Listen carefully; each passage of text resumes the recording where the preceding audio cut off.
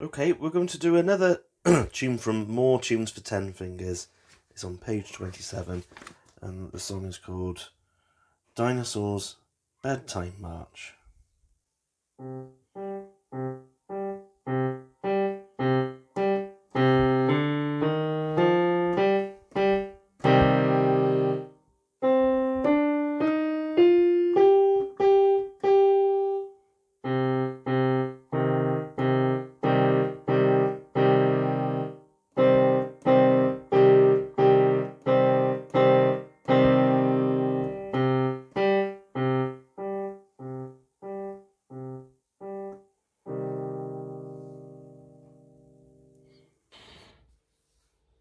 Okay, here's our first right hand position.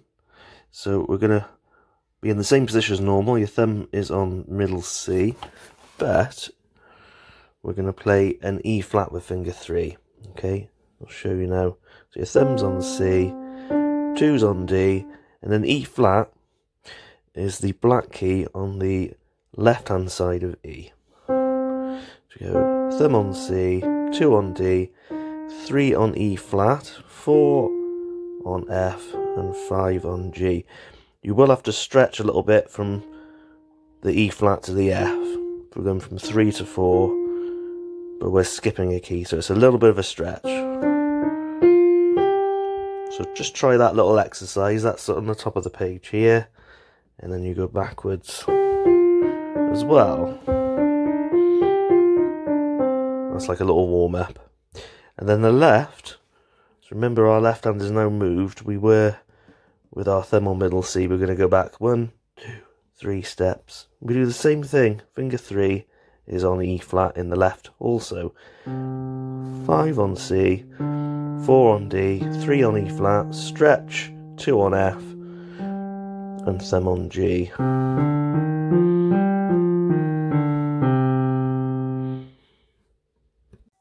Okay, I'm just going to break down Dinosaur Bedtime March now. So it starts with the left hand, and we want to try and make our left hand sound like the marching of dinosaur feet. And it starts quite quietly, so if you look, it says P, and then we got the lines getting wider, which means we're going to get louder. It's a crescendo, which means we're getting louder. So we start quietly and gradually get louder. And also, the notes have got staccato dots on them as well. So we are going to make the notes bouncier than normal. So we're just playing a C and a G. So 5 on the C, 1 on the G, and that's all we're doing. Quietly getting louder. Right, the next bit, what's that loud and fearsome roar? Okay, so we're going to go up this scale. C, D, E flat, F, G, G, and then we play a chord then.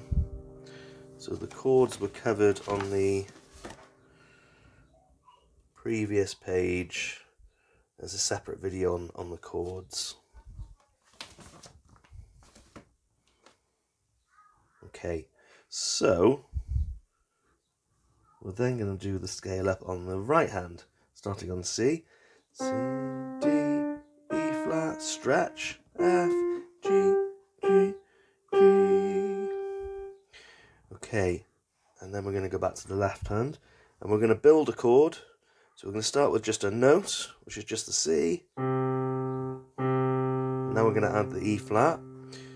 So we're going to play with 3 and 5 together. And now we're going to add the G. So we're going to play with 5, 3 and 1 together. But they're going to go down at exactly the same time. So not separately, but we'll keep playing that chord in the left. We're just going to add some right hand notes. We're going to add a C. And now a G. And then back to C.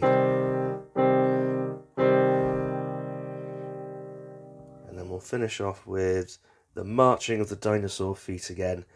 So we start loud and get quieter this time.